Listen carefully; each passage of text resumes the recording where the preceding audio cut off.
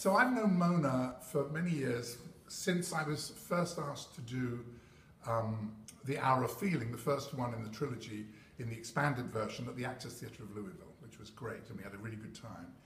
And then, and I think I knew her from something before then, which was about we had a conversation about how to resolve it.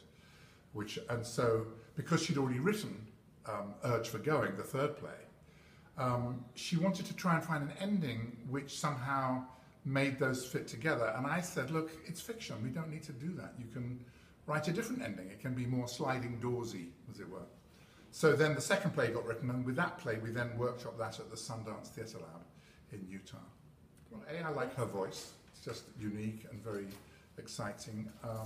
I think it's a weird and marvelous mix, which is this mix of Palestine and identity with ideas about literature, about close reading, for which I have something of an affinity, only because by coincidence I happened to be at university in 67 to 70 and in the home of close reading in England, Cambridge. So it speaks to me a lot. So it's not like it is a politically correct answer or struggle with the Palestinian question. It absolutely is not that.